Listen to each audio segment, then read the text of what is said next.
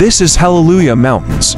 From the 2009 epic science fiction film, Avatar, Hallelujah Mountain or a floating mountain are floating islands that circulate slowly in the magnetic currents like icebergs at sea, scraping against each other and the towering Mesa-like mountains of the region. Did you know that there is a place in China that looks like this? The Wulingyuan Scenic Area is located in Zhangjiajie National Park in the province of Hunan, China. The beauty and spectacular landscape of this area inspired the film Avatar. It was recognized as China's first national forest park in 1982.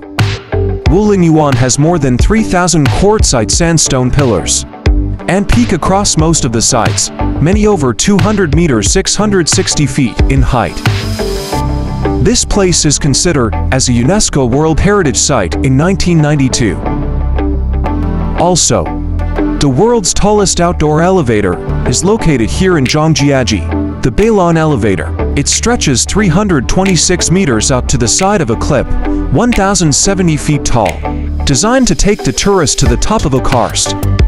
Constructed on October 1999 and opened to the public in 2002. Bailong elevator recognized by a Guinness Book World Record on July 16, 2015. There are 3 gondola lift systems within the park. The Qianzi Mountain Cable Car, Zhangjiajie Cable Car and Huanshan Cable Car. You can also use monorail to go up to the 10-mile gallery to see the scenic view of the area. Some of the wildlife species that can be found in the Qianzi Mountains include macaques, civets, giant salamanders, Chinese water deer, and wild boar. The forests are also home to many bird species, including the rare Chinese monal pheasant.